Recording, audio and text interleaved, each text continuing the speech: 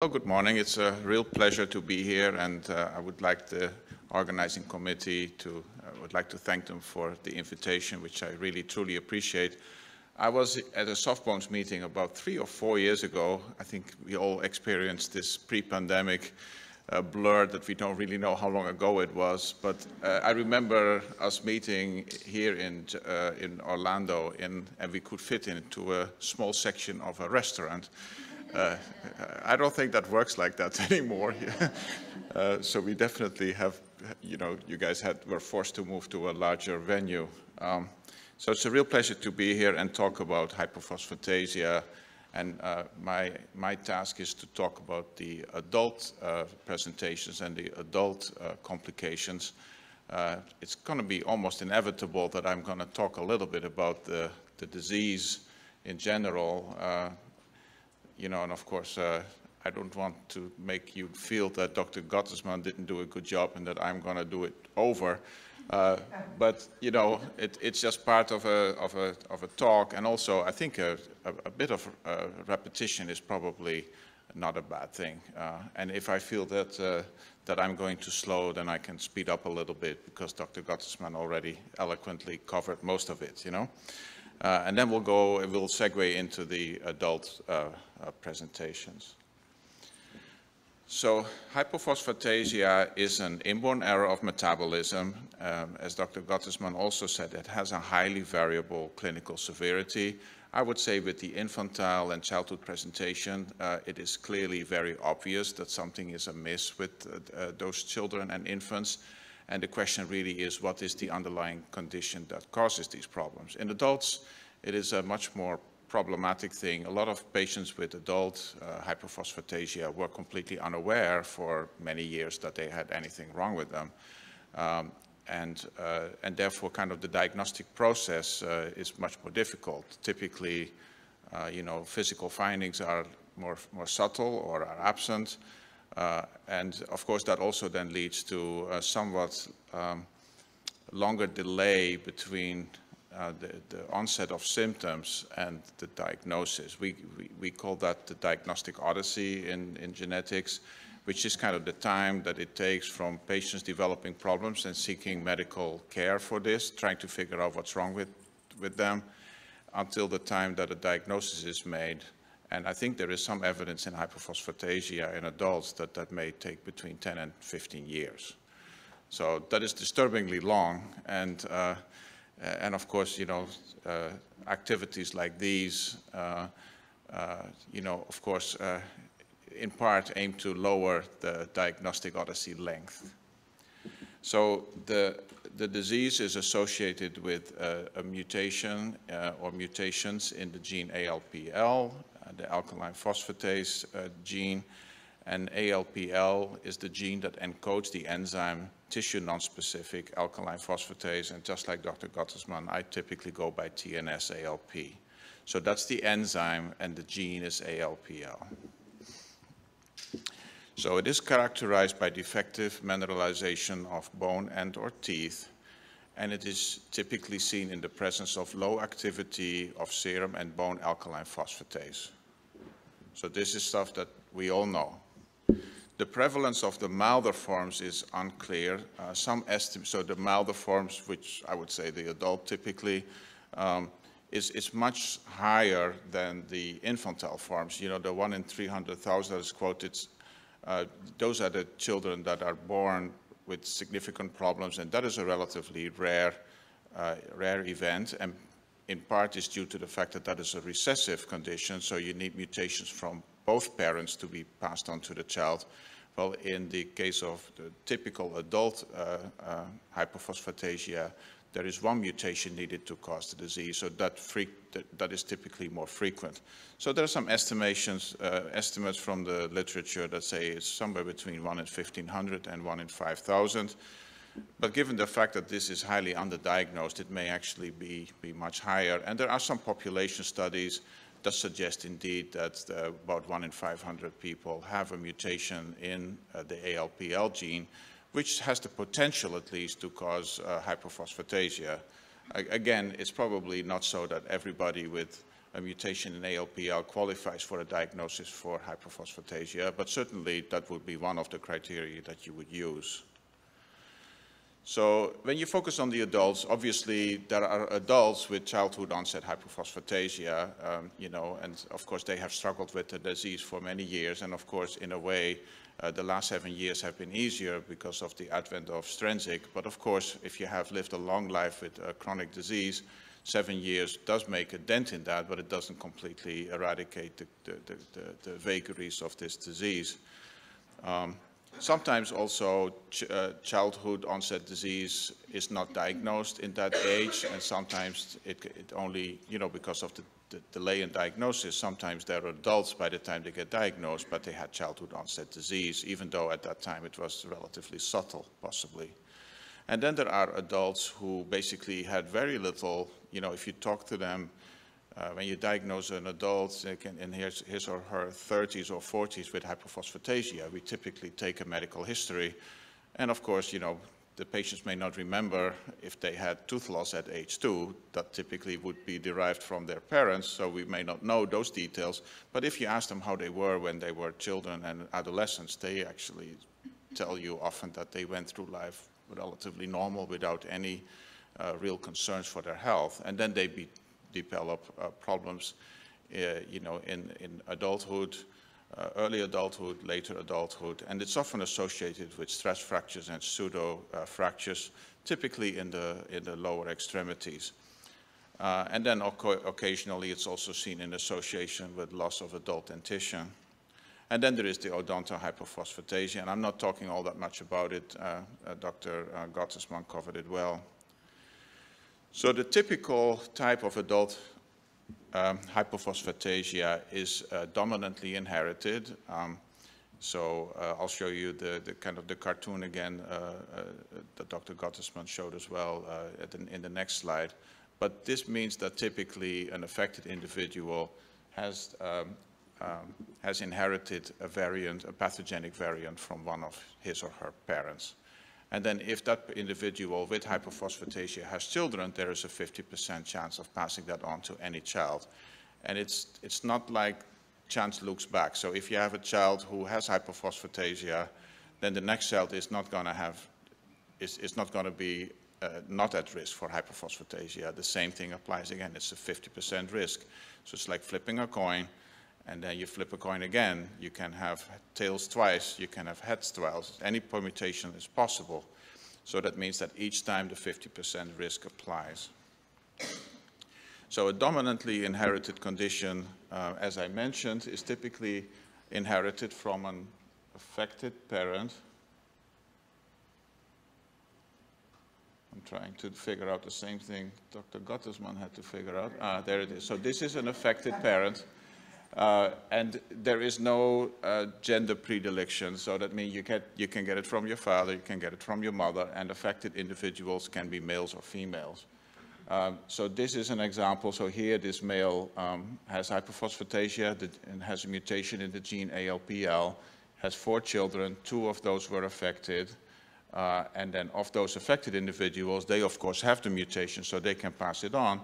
And they happen to pass it on to all of their children, but that again is a chance factor. And then of course, if you were lucky enough to not get this mutation, of course it's also impossible to pass it on. So typically, when we diagnose an individual with hyperphosphatasia due to one mutation in ALPL, we typically know that that person is not going to be the only one in the family with this. Now the others may have different type disease, they may be less affected, they may even be more affected, but we know that if we find one person with a mutation in ALPL, that we're going to find more. And of course that is, in genetics, we know that genetics is a family sport, so we know that, and we're good at that, but of course if you fall in the hands of an endocrinologist or somebody else who works you up, they may not have the same awareness of this being a genetic condition and that other family members may be at risk as well. So certainly I think that is kind of unique to the genetic specialty, that we typically find a way to test other family members as well. So for example, if you identify this person as having hyperphosphatasia, the next step would be to test the parents to see from which parents has low alkaline phosphatase or which parent has the mutation in ALPL. And then we know it is from the mother, then we know that we don't have to pursue relatives on the father side of the family, but that we would have to look at the mother side of the family. So that's kind of how it works. We kind of work our way through the family, up and down the family tree. So other clinical features of hyperphosphatasia may include hypercalcemia, that's an elevated calcium in the blood, and or hypercalciuria, an elevated calcium in the urine. As I mentioned, stress and pathological fractures and bone pain are often seen. I think the bone pain should really be mentioned strongly. Some patients do not experience fractures, but they do have bone pain. And often individuals underestimate their bone pain because I guess when you have chronic bone pain, I guess you get used to it and you may not report it as much. But I've spoken to many patients who are on Strensiq that now that they say now all of a sudden I know that I was in pain in the past, but never realized it to the extent that I know now. Of course, pain is a subjective, thing, so it's hard to communicate about pain, especially when it's in the past. But I think when too many patients tell you that story, it's probably true. So I think bone pain is under-highlighted, it's underappreciated, and I guess you can get used to it to some degree. Then patients may have premature loss of their baby teeth, they may have severe dental caries or early loss of adult teeth, and then of course there may be a family history of hyperphosphatasia. So those are the other features that we try to elicit. Now, what is alkaline phosphatase? And I'll go over that very briefly. It's a tissue non-specific alkaline phosphatase. It contains, for its activity to be optimal, it needs two metal ions. It needs zinc and it needs magnesium. And that is extremely important. In the absence of magnesium and zinc, alkaline phosphatase doesn't really work very well. It's not just important in terms of its activity, but also in the conformation of the 3D structure of the enzyme. So that means if zinc and magnesium are not there in abundance, then sometimes the alkaline phosphatase enzyme doesn't take up its 3D structure and doesn't work very well, even if you then later replenish with zinc and magnesium. So it represents the tissue non-specific form. It's as Dr. Gottsman mentioned, it's expressed in many different tissues, and it's encoded by a gene on chromosome 1. Now, there is still a lot that we don't know about the function of alkaline phosphatase. There probably are there are other functions that are currently still underappreciated and understudied. The most important thing that we likely, and Dr. Gottsman talked about that as well, the fact that alkaline phosphatase removes a phosphate group from different molecules, and especially in pyrophosphate, that seems to be the biggest problem in causing bone problems. So pyrophosphate inhibits mineralization of bone, and alkaline phosphatase cuts the pyrophosphate in two. And once that is done, there is no more pyrophosphate and mineralization is not impeded. So that is what we know, but there are probably other effects of alkaline phosphatase activity that affect other tissues and are important as well. So I think research possibly in the future will lead to a better understanding of the complexities of alkaline phosphatase. And currently our awareness focuses very much on the bone health problems that people with hyperphosphatasia have. Now, Dr. Gottsman also gave you a list of other reasons why alkaline phosphatase can be low. A couple of years ago, I did an Alexion-sponsored study that at my previous institution, Oklahoma University Health Sciences Center, and we got permission to download all the alkaline phosphatases that the hospital had done in the last 10 years, and I think there were like 400,000 alkaline phosphatase measurements. So you can imagine the size of the spreadsheet that I got. And, but of course, the easiest thing to do was,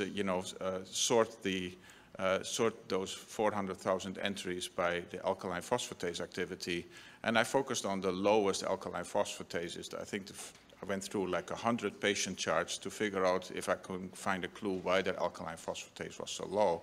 And I'm sure I picked up a few patients with hyperphosphatasia, but the majority of patients actually had a couple of low alkaline phosphatase measurements, but then outside of, but there were also entries where the alkaline phosphatase was normal. So obviously that would not be expected to be hyperphosphatasia, because if you have hyperphosphatasia, alkaline phosphatase is essentially always low. It's very unusual for a person with hyperphosphatasia to have fluctuating alkaline phosphatate levels, except of course when you're on Strensiq, then it's very high.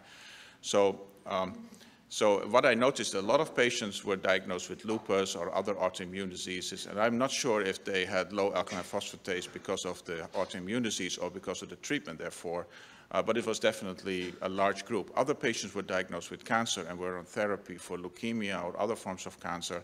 And again, I'm not sure if the cause of the low alkaline phosphatase was the chemotherapy that they received or their disease. I would bet you it's probably the chemotherapy. So there are agents that certainly can lower the alkaline phosphatase. And of course, if you do a thought experiment, if you put blood in a tube and you boil it and then you measure alkaline phosphatase activity, obviously it's going to be 0. So that means anything that happens in transport and handling of the specimen will lead to a decrease in the activity, not to an increase in the activity. When you kill it, it's not going to have more activity, it's going to have less activity. But with hypophosphatasia, of course, we're looking for low activity levels. So that means there are many reasons why an alkaline phosphatase can be low in the lab that has nothing to do with the patient, but it's just to do with the handling of the specimen. And that is why I typically say, and I will get to that later, you shouldn't go with one alkaline phosphatase that is low. In patients with hyperphosphatasia, you would expect the alkaline phosphatase to be chronically low, and you can do several measurements of it. It's a cheap test, and if it shows sustained low alkaline phosphatase activities, that gives you more confidence in the quality of the result. But obviously, if you have low zinc or magnesium levels, the alkaline phosphatase doesn't give you low levels of activity, because I just explained to you the alkaline phosphatase enzyme needs zinc and magnesium to work. So actually, sometimes doctors use the alkaline phosphatase activity as a measurement of somebody having zinc deficiency. It's a very sensitive assay to actually determine if somebody is zinc deficient. And it's very difficult to measure zinc deficiency otherwise in the lab. So malnutrition can also cause a low alkaline phosphatase activity, B12 deficiency, vitamin C deficiency, hypothyroidism. Then there are a couple of genetic disorders like Wilson disease and cleidocranial dysplasia that are also associated with low ALK phos. And then, as I mentioned, treatment for malignancies or autoimmune diseases seems to also be able to do that. So certainly, if you have a low alkaline phosphatase, that does not equal that you have hyperphosphatasia. It's very important to understand that. So that means the alkaline phosphatase should be chronically low. Oops. So adult hyperphosphatasia often presents during middle age. And then, as I mentioned, sometimes patients recall shedding, or their mother remembers shedding of baby teeth. History of rickets, loss of adult dentition is relatively common. Most commonly, I would say, in my experience, we see recurrent metatarsal stress fractures, poor healing tendency, then subsequent high hip or thigh discomfort may be suggesting, and then the identification on x-rays of pseudo fractures. And then, of course, they can also develop significant joint pain and possibly also muscle weakness. So that can be quite debilitating, even though typically in childhood and adolescence, these patients work quite well. So it has been diagnosed for over 70 years as having low alkaline phosphatase activity. And again, I can only echo Dr. Gottesman. The diagnosis is a clinical one. It's better done by a person who knows what he or she is doing, has seen many cases before, has a wealth of experience, and can put the whole picture together, because all these, the diagnosis is not made by an alkaline phosphatase level. It's not made by having a fracture. It's not made by having a change in ALPL. All these things help in the evaluation, but does not make a diagnosis. the degree of hypophosphatasia and the substrate levels of TNS-ALP, for example, PLP, generally reflects the severity of HPP. So the lower the alkaline phosphatase level is, or the higher say the PLP level is, the more severe typically, in general, the disease is. But of course, I can only echo Dr. Gottesman. We have seen many patients, as I mentioned, in one family. When you identify one person in the family, there are others as well, and we find them. And there is a wide variety of levels of severity between these individuals, even though they have the same genetic underpinnings. So what exactly causes this wide variety, even with what should on paper be the same disease? I don't think that we understand it particularly well. We often say that one gene does not live by itself. There are 23,000 other genes that play a role as well. But essentially, that is a cop-out, because essentially what we should say, we don't understand it, and it probably needs more work, you know. So it's also important that there are reference ranges for ALP. And I think that is a very important thing, because not every hospital and every laboratory, especially local hospitals, don't always adhere by that. Typically, alkaline phosphatase, in my experience, is done by laboratories buying a kit, and then they set up this kit, and they often, and then every time you get a new kit, there are different reference ranges for what is considered normal for a certain age of the patient. So this can vary quite wildly. So for example, a younger person has a higher alkaline phosphatase activity than an older person, and it changes significantly with time. There's also differences between men and women. So that means a low alkaline phosphatase is only low if you fall below the reference range for that age and gender. And that is not always particularly well understood. So that means if patients tell you, oh, my alkaline phosphatase level is 30, then that doesn't mean much to me, because we need to know what, for that particular test, what the reference range was that's considered normal. And that is why we always insist on trying to get records, because these records you know, provide much more objective proof of what the situation is.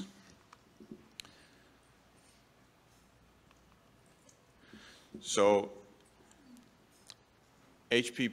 hypophosphatasia can be diagnosed without having genetic testing. Obviously, the first papers of 70 years ago, we didn't even know the ALPL gene at that time, and it is certainly not, it's certainly correct that those patients have had hypophosphatasia. But it certainly has helped our understanding. We can find more what we call clinical and biochemical and molecular alignment between, and it also helps to confirm a diagnosis, because again, a low alkaline phosphatase by itself doesn't really mean anything. So, so it also allows us to test other family members, at least for the predisposition to hypophosphatasia, and it allows us to explain the recurrence risk to patients if we know that it is caused by one mutation in the gene or two mutations in this gene. So I think Dr. Gottesman said that there were now 400 distinct mutations. I guess I'm at 330. I guess I need to update this. But clearly, you know, if we're going to talk again in 2 or 3 years, there's probably going to be 500 mutations. So our understanding about what a change in the gene is. So the word mutation typically in patient language means it's bad, correct? We typically speak about variants. So there are lots of variants in the gene, but not every variant is associated with disease. That could just be completely benign and not cause any problems in the patient. So the fact that you, again, have a change in ALPL does not make hypophosphatasia diagnosis either. So again, it's a combination of different lines of evidence that allows us to make such a diagnosis. So in summary, to make a diagnosis, one needs to have symptoms that would bring a patient to the doctor. And then in terms of the biochemical workup, a low alkaline phosphatase is crucial. And I would say we need it at least twice. You know, it kind of rules out the fact that nothing was messed up with the first sample, that it is, if you do a second sample a couple of months later, it gives you the same result. That's certainly reassuring that it's real. Typically, high PLP levels are found, and then with ALPL sequencing, you would hope to identify a pathogenic or a likely pathogenic variant. And if you have those findings together with the clinical phenotype, I think that makes a secure diagnosis. Now, the biochemical measurements are also very important that they are done before somebody is started on Strensiq. I cannot stress that enough. I have lots of patients who are referred to my office and come from another doctor in Florida somewhere, and they come in with paperwork and tell me that they have been diagnosed with hypophosphatasia and want me to take over the care and continue Strensiq, and then ask them for the records, and then there's no documentation of alkaline phosphatase. The only alkaline phosphatase that I have is one that is 8,000, and that is, of course, obtained from when the patient was put on Strensiq. And then, of course, the alkaline phosphatase doesn't mean anything anymore. And the same applies also to the PLP. The PLP changes significantly once you put on Strensiq. So that means if you lose out on the biochemical parameters, you cannot get them back afterwards. The genetic testing can still be done, so that's certainly helpful. X-rays can still be done, or you can review old X-rays. But if there are no low alkaline phosphatase documented before Strensiq was started, I think that is a real omission and it should really be avoided. And of course, I am often at the receiving end when somebody is already on Strensiq. It's a difficult conversation to have with a patient. Well, I need to take you off Strensiq for 3 months, and then I have to measure your alkaline phosphatase, and then we restart it. I mean, patients are not interested in that. But that also means that the ship has sailed, and that often then the diagnosis is more at risk of being correct or at risk of being incorrect. And that's a real conundrum that I find myself in quite a few times. I don't know whether you've seen that, but yeah. So, and of course the patient is at the mercy of what their doctors tell them, so they go on Strensiq, they don't know necessarily, and I think that's where soft bones can really help the patients out when they reach out to you before they start Strensiq, that they one of the guidance would be, make sure that all the boxes are ticked before you go on Strensiq.